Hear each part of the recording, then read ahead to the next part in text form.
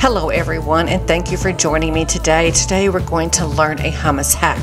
I love hummus. Who doesn't love hummus? And there's an easier way to do it.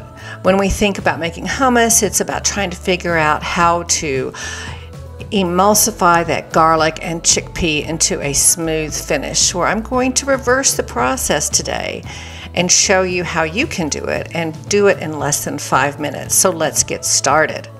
The ingredients don't change. You're going to need a can of chickpeas, drained, reserve the aquafaba, a tablespoon of tahini and the oil, some lemon juice, a bit of salt, 4 to 6 garlic cloves, just depending on how much garlic you love. I love garlic.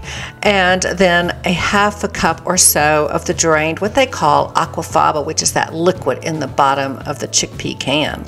Next, let's add the tahini, the garlic, more garlic, a splash of lemon juice, about a half a cup or so of aquafaba. This is what it will look like. And then let's blend away. You are creating emulsion, so it looks like something like this, kind of nice and drippy. Now we're going to add the chickpeas and blend away. Having that initial emulsion will help your chickpeas emulsify even smoother. Use the top of your food presser if you have one like mine. If not, just add it to the inside, add a little bit more aquafaba and olive oil to the consistency that you love.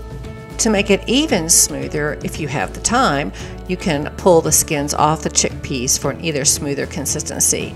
But I can get this hummus done in record time and begin to plate it and enjoy it. Maybe on a salad. Maybe with some fresh fruits and vegetables, our favorite for a light dinner, or add some sun-dried tomatoes and make a sun-dried tomato hummus, which is the bomb. Or maybe some tartines. The sky's the limit when it comes to hummus and what you can do. I hope you enjoyed this video today. Please feel free to subscribe for other short videos on hacks and easy things that you can do in the kitchen so that you can eat well and live well. Thanks for joining me.